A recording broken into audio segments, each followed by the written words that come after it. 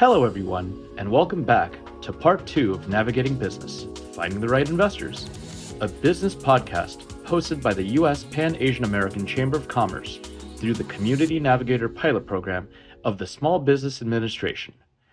My name is Saint Hung, founder and CEO at Universal Processing, national spoke under USPACC for CNPP. For this episode, we'll be continuing our conversation with Porter Wong, board member and CNPP consultant at the Western Chapter of USPACC.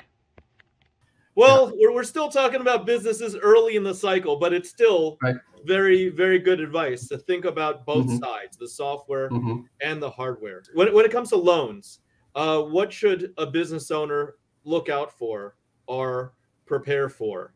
Like, for example, do you think that there needs to be a minimum amount of time in your experience before individuals or business owners look for loans? I would say that of course, right, if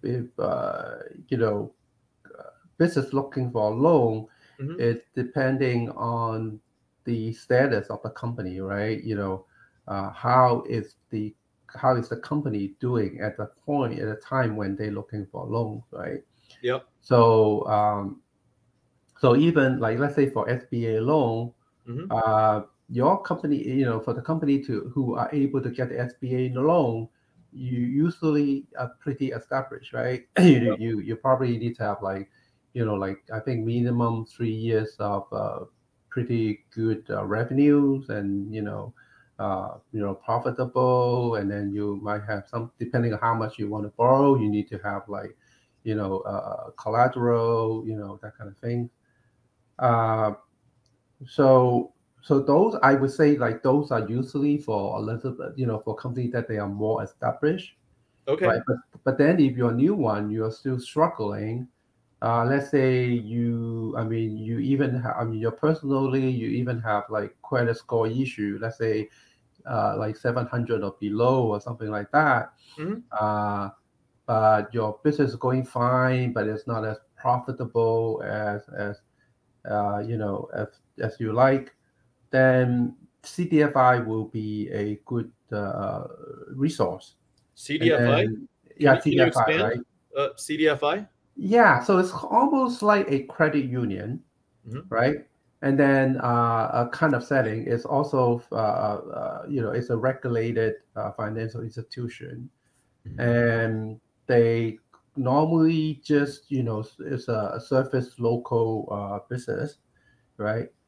So let's say you are in New York City, then you need to find the one that serve the local area, and then they will accommodate. So different CDFI have different like lending limit. I mean, in terms of the loan amount. Okay. Some can be as little as 5,000, and then all the way up to like 800,000 or something. Each one is different, so you need to look for the one that fit your business. And I think more typical, the range the range of the loan is anywhere between like 50K to like 200-300K. Wow. I think those are more common. Okay. And then they will entertain business that they're not able to get any SBA loan. The interest rate is still very reasonable. It's not like a shark, loan shark kind of thing that charge you 20% interest. And then that's not even loan sharks. I asked Porter. I was in the market. I was curious what it is. 20%. The private equity funds out there, not naming any names, but the private equity funds charge pretty close to 20% today. I know. With how high the interest rates are, right? Oh yeah. I think the 20%, my 20% probably a little bit dated because now the interest rate been rising quite a bit. Yeah. But then if people like kind of struggling and then they not able to, let's say, even get like $5,000-6,000 to start their business, then their CDFI, they're willing to loan them the money with very, very limited, minimal, check, like, credit check or things like that. Even though, let's say, your personal score, credit score is 630 or something, right? They will be willing to loan you. And then there's also another one that's like kind of crowdfunding. You can borrow up to 15K, and then there's 0 interest. Really? Yeah. Are we talking like a Kickstarter? Oh, no, Kiva. No, it's purely a loan. Kickstarter for Kickstarter is kind of like pre-order, like let people pre-order your product. Basically that's what it is. Right? I hear you. You mentioned crowdfunding. So you're saying that the U.S. Department of Treasury provides the CDFI, which is the Community Development Financial Institutions Fund, and that's basically a pool of money that the government has put aside to help give favorable loans to the small business owners out there that might not have the best credit score or the business longevity, right? But on top of that, is the crowdfunding also part of the CDFI? No, crowdfunding is not part of the CDFI. The program I talk about that, people can borrow $10,000 to $15,000, which is like 0 interest. Yeah. It really go out to crowdfund. So you might have like 100, maybe even 200, people willing to chip in like $50, $20 a piece, and then with that make up that like 10 to 15K. Wow. So it's like purely just they help you to basically crowdfund from individuals around the world, actually. Locally. Yeah. I hear you. Yeah. I hear you. Yeah. So all right. So there's all. It sounds a lot more. Yeah, it sounds a lot more difficult than going through the CDFI and the SBA, though. So yeah. No. Yes and no, because if it only like need 10 or 15K, you need to sign up. There's a little bit upfront work you need to do, but then the loan company actually is kind of it's a fintech company, right? It's nonprofit, and they basically do all the work for you. Oh, really? It's like everything is software, right? Yeah. Right. They do the promotion, so they do the promotion, through the platform, and then whoever in the network, right, interested in your business and willing to help, and then they just all chip in a little bit. Okay. Yeah. Great. So there's software for everything. No credit check, no nothing. Huh? Yep. Yeah. So there's software for everything these days. Porter, you've been in the investment community for a while now, so it makes me curious to hear, since you've interacted with so many businesses, especially early stage businesses, firsthand. Is there a pattern, or are there certain qualities that you find in these investments, in these businesses, that pique your interest as an investor? And can you give some examples of some of these businesses that you've been successful in working with and investing in? As always, right? It's the now the company that I help out, right? Is like it has 2 parts, right? I would say like 2 categories, right? One category is company that I hope that one day they can become a unicorn. Okay. Right. So for those, it's like, for me, it's like either you go big or go home, right? And I usually look for a company that they have something truly unique, right? Something that revolutionary, right? It's not just like making like a few step of improvement, whatever, or whatever's out there right now, right? Sure. So I tend to look for those, like one of a kind, because like any venture investing is pretty high risk, right? Of course. So I try to look for the company that they I'll patient, and also try to look for those can be like winner takes all kind of situation. Those companies, right? Winner takes all. What do you mean? Like they create their own space, they fulfill a need, and then they have a lock or a stranglehold on that space that they created? Yeah, because like normally if you look at any industry, you talk, because again, like if we thinking about unicorn, it has to be something big, right?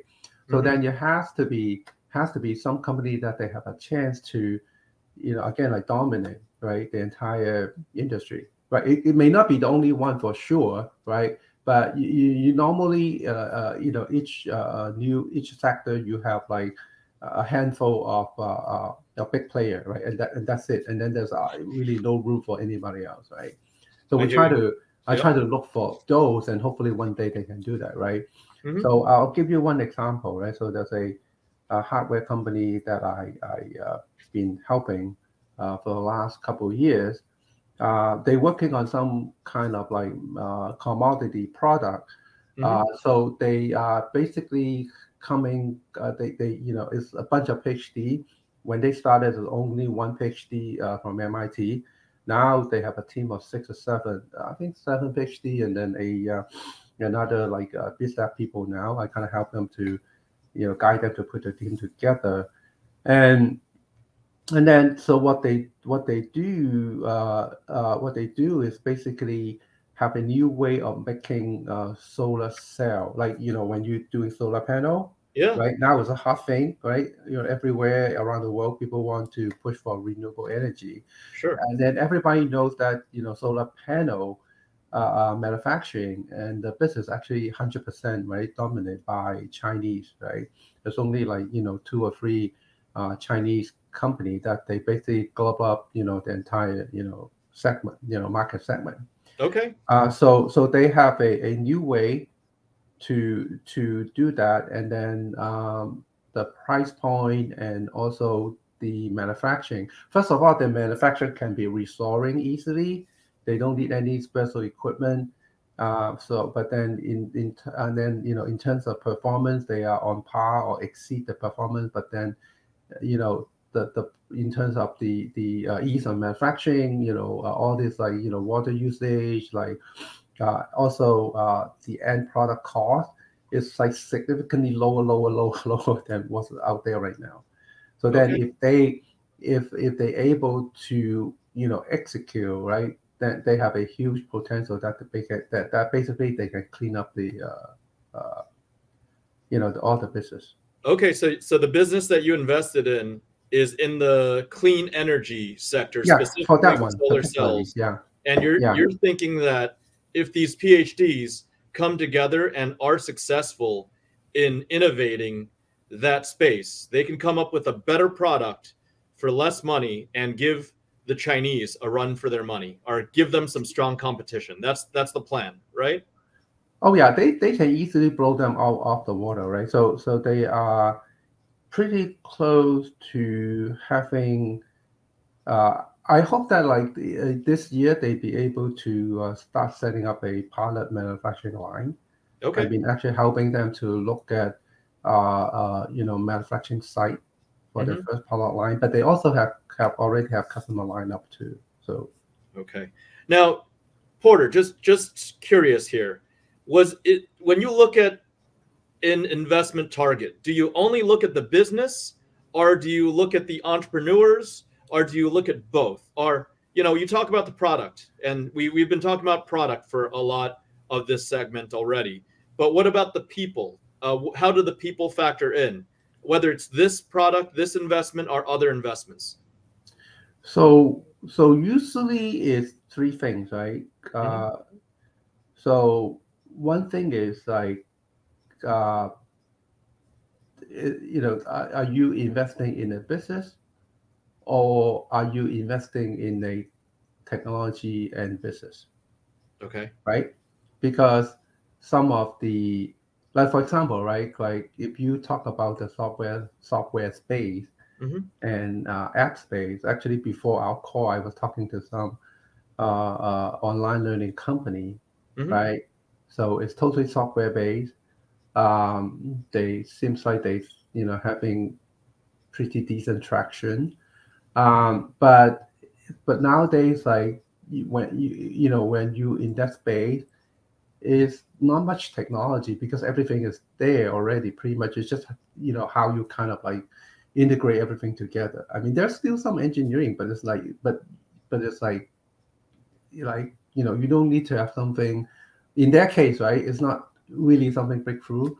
So in that case, that but they did a nice job of integrate everything together, right? So so in that case, you kind of like, that there's not so much in the technology side, right? Of course they write their own software through the IP, but but it's not like you have, for example, right? So difference between is like, okay, you have a open, like a ChatGPT that totally like different, right? I mean, there's a lot of like deep technology there, but versus you just kind of like do some like minor improvement, like I said earlier, and then just kind of integrate everything together.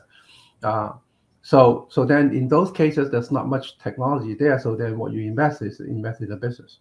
Then in that case you will look at like how good the business is doing, right?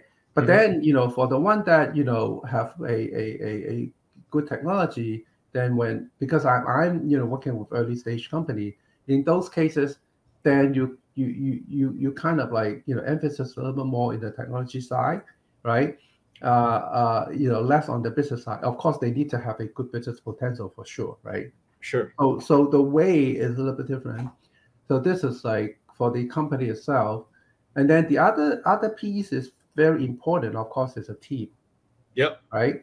I have seen many examples that when there's some tough decision comes in, the team just not able to work together as a team. I'm talking about the founders, right? Yep. And then the company will fall apart, right? Will Okay. fall apart. So there's also cases that it's actually a good friend of mine. He had a couple exit, and then like when he started his company, he actually he had his partner worked for Google for some time, and before Google went IPO. So at that point, when they start their own company, they actually don't need anything. I mean, they have all the money, right? They need. Yeah. So they kind of bankroll the company at the beginning. But then the thing is this, right? So 2 years into that, right, they need to completely change the business model. They just found out whatever they did, they were having it's a software company, but then they really having solved problem to monetize it. Okay. So the same team, right, they face a problem, and then they completely change course, right?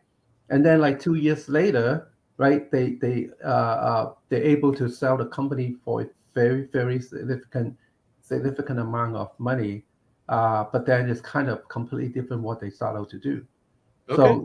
So this is an example, right, that you need to have a smart team, right? And then they know they can work together, and also they know how to solving problem together.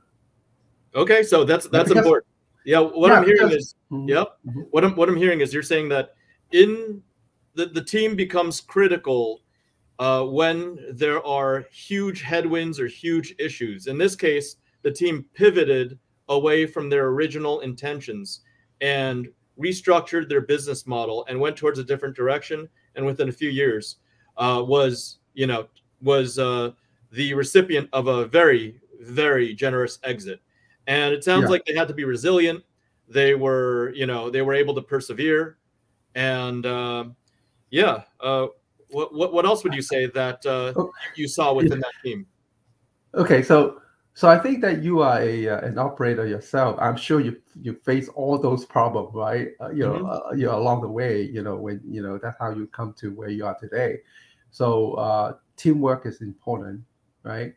And then also that they often, right, the company, they don't have like a plan B when they want to start this business, right?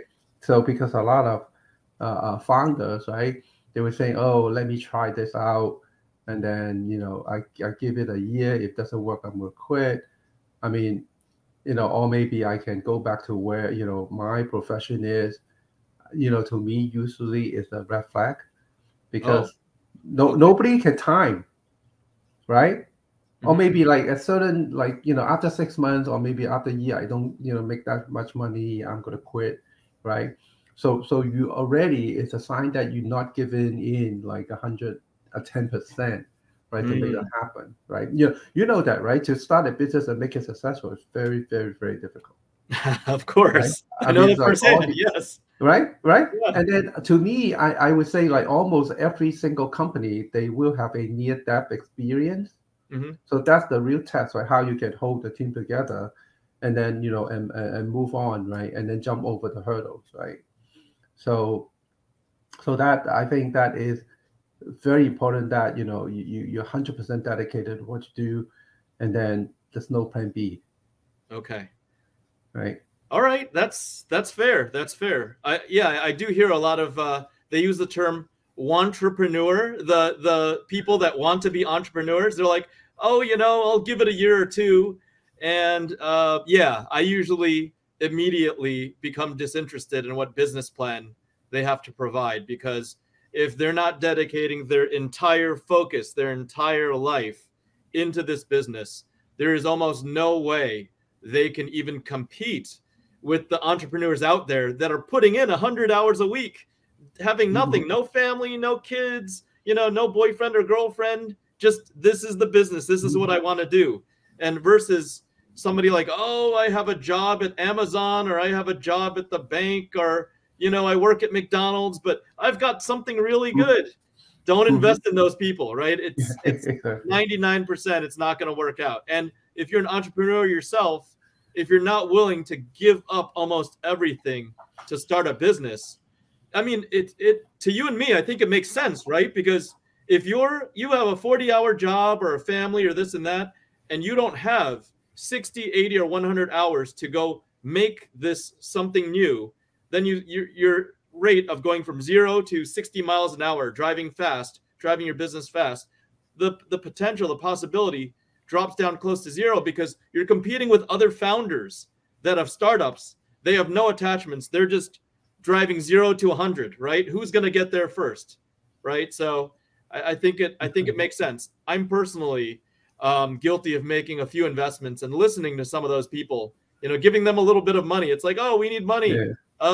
If you get this money, will you quit your day job? No, it'll just make this project a little easier, and you make their lives easy, but they're not willing to take that step and really commit 100%. So it is definitely a huge the other thing is that the team, the founders team need to be coachable, and then also open mind. Okay. Now, coachable and open mind doesn't mean that they don't have any backbones. It doesn't mean that they will listen to everybody, like tell them, and then they will change the course and change the direction. Okay. The key thing is that you open your mind to listen, and then if it's something makes sense, then you put in some time to think about, right? Yep. So one of the very important thing that a lot of people miss is that they're not making an effort to find out what they don't know. Okay. Right. So those are, what you don't know are often the key factors that can make or break your business, right? Because you're not trying to find out, like listen to other people's opinions, and also like not just trying to find out, what's out there. You kind of like have yourself like closed into I would say like box yourself in a closed room with tunnel vision. Yep. Right. And then, right. So very often you always think that, oh, what I'm thinking is right. Right. I should just go this way. And then it doesn't matter who tell me, what is the right thing to do. I'll just totally ignore them. Right. And that's not the way to go. Right. That's not the way to go, because nobody knows everything. Of course. Right? Everybody make mistake, right? So actually, if you're lucky, I think a lot of the very smart and very successful people, they only succeed like 50% of the time. Okay. Right. So I think that is a very key component, to be successful. Wonderful. Very key component. Being coachable, willing to learn, open-mindedness. That's great. So these are all amazing nuggets of wisdom that you're sharing with our audience and the prospective entrepreneurs out there. I wanted to ask you one more thing. What's the biggest tip you can provide to the future entrepreneurs out there on how they can identify the right investor for their business and for them? Okay, so one very key thing is to you need to create. You basically need to solving problems, right? And not to create something that is looking for a problem to solve. Oh, right? Okay. Could you expand? Okay. Yeah. Okay. So for example, right? Let's say use a technology, using a technology example, right? But that actually applies to everything, right? Sure. So let's say if I am an engineer, right, and then I come up with some very advanced technology for a certain product, right? So then I put all my time into it, and then I come up with a prototype. But then, right, it may not have a market, right? So you have this cool technology, right, but you don't have a market. So then so basically you create this product and looking for problems to solve. And that's not the way you have to go. Right? There has to be right? a problem already, and then you have to create the product to solve that problem. Exactly. Right? Because if you don't do, because if you and also the problem has to be big enough. Because the problem is not big enough, then you don't have enough market to support your company. Okay. You don't have big enough market to support your company. So for the entrepreneurs out there, they have to build a product that solves a problem, and they have to find the right investors that are looking to solve that problem with them. Is that basically how I'd summarize your advice? Yeah. Wonderful. Yeah. So a lot of people, what they not, what they do, I think that's actually very common. Recently there's a company that I'm basically coaching, and then I stopped them by launching a product. So because the thing is this, right? So if you are small, if you're starting out, your resource is very limited. If you spend $100K to build this prototype, if that product doesn't work, I'm not going to have another $100K to do another revision or whatever. You see what I'm saying? Yeah. Right. So that's why if I have a product looking for a market, it's not going to work, right? Got it. Because it might end up like a whole bunch of things that the feature is not right or whatever you design is not right? Yep. So the company actually I was helping out with actually making a wearable, right? So with some smart sensors and things like that. Smart sensors, okay. Smart sensors, right? Like quite popular right now is like for health and wellness, right? Yeah. So we track all your vital signs, your like sweat level, like oxygens, like blood level, oxygen level in your blood, and things like that. Interesting. And then so basically is that whatever they come out is something not comfortable for people to wear. It can look kind of odd, that kind of thing, right? So that's why I go back to what I'm saying, that you need to talk to more people. You have more people later on, right? I have them to have a lot of people to basically test the product, the prototype they make. They was about to launch it, right? So I probably saved them I saved the shirt. That makes sense. You saved them money, and you partially saved your investment as well, and you saved the entrepreneurs some time. And they were coachable, so you selected the right team. Hey, Porter, it's been a pleasure, but it looks like our time is coming to a close. I just wanted to ask you one thing. You've told us plenty, but is there a way where the business owners out there can get in touch with you? Oh yeah, I mean, if they just go sign up as do the sign up with the intake form of the CNPP program, right? As long as it's the Western region, it's going to come to to our chapter, and then I can certainly happy to talk to them. Wonderful. So guys, you heard it here. You can get in touch with Mr. Porter Wong himself. if you go through the Western Chapter of the U.S. Pan-Asian American Chamber of Commerce and go make the request via an intake form. Thank you so much for being so generous with your time, Porter. It's been a great conversation, and it's a great opportunity to listen to a seasoned expert in the investment community.